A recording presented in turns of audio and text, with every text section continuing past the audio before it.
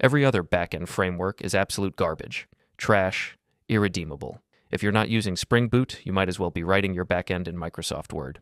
Who the starts a conversation like that? I just sat down. But I stand by it. Spring Boot isn't just the best backend framework. It's the only correct choice.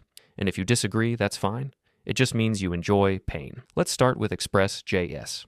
Ah yes, the minimalist framework that gives you absolutely nothing out of the box, and then expects you to build a production-ready API with duct tape and prayer. Want security? That's another package. Want request validation? Install middleware. Want to not lose your mind? That's too damn bad! Oh, and let's not forget the joy of debugging callback hell when your async functions decide to throw a tantrum in production. Express.js is great if you love reinventing the wheel over and over again until your project is just a stack of random NPM dependencies, half of which haven't been updated since the Obama administration. And then there's Django.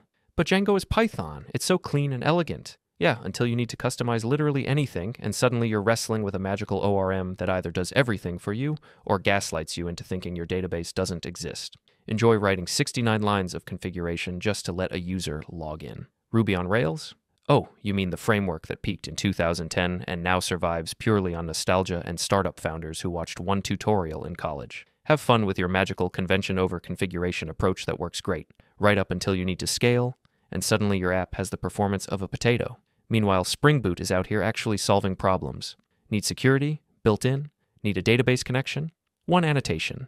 Need to scale? It's like Java looked at every other backend framework and said, Please.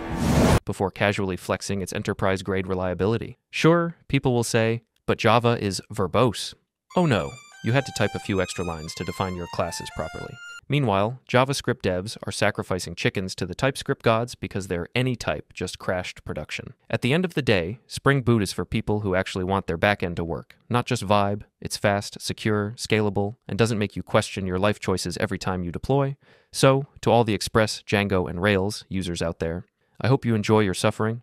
Meanwhile, I'll be over here, deploying enterprise-grade applications while sipping my coffee. Oh, and don't forget to like and subscribe, or your next backend project will have to be written entirely in PHP. See you in the next one, fellow codeheads.